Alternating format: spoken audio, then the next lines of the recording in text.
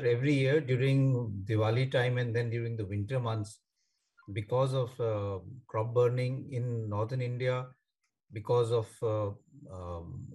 crackers and other things, and because of the fact that the the weather is such that there is very little wind, and therefore the pollution tends to settle at ground level.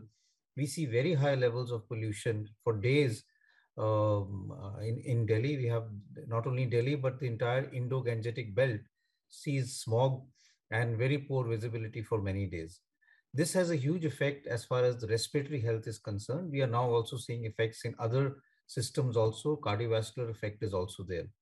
In the lungs, especially those who have underlying lung disease, people with chronic bronchitis, COPD, or people with asthma, their disease worsens because of this. And for many years, I have patients who actually leave Delhi and go and stay in other places during this time of the year, because whenever the levels of pollution goes up, the breathing difficulty becomes much more. Sometimes they have to come to the emergency, and they need to use nebulizer, or the inhaler use goes up. So it leads to worsening of underlying respiratory diseases. COVID and pollution actually cause more damage and more aggression to the respiratory system, and that can be actually more severe.